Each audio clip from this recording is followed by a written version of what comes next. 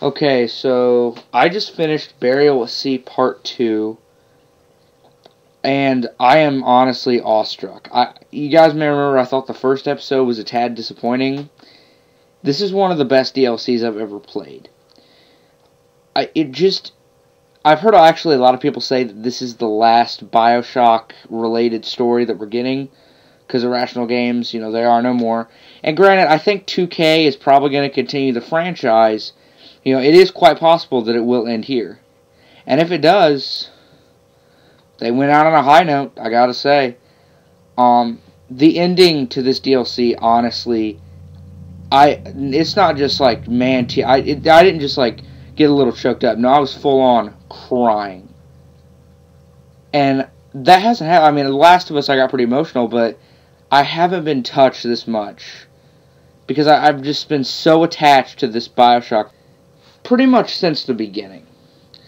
I loved the first one. I liked the second one. Thought it was a little bit disappointing, but really in this DLC, everything comes full circle. And I am going to spoil the ending of the DLC. So if you don't like spoilers, stop watching now, because I will spoil it. In the ending, Elizabeth does die. Yeah. And that really made me tear up. And it's not like, Booker dying where there could just be another alternate version out of him anywhere. Elizabeth is the only one left.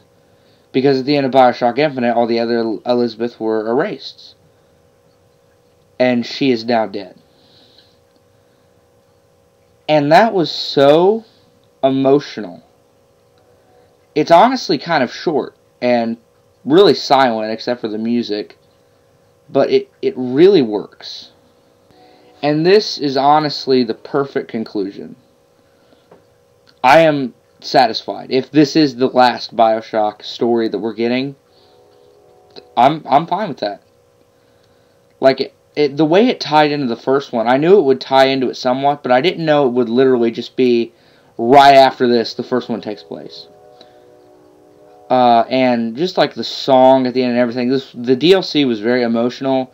And it was, like they said, it was the wrap-up for the whole Bioshock saga. And I didn't think just a simple DLC could do that, especially after the first episode being a disappointment.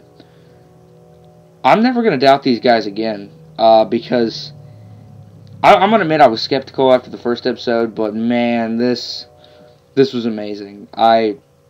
There's no words to describe it. And for this DLC, I'm actually going to give it a 10 out of 10. It's amazing.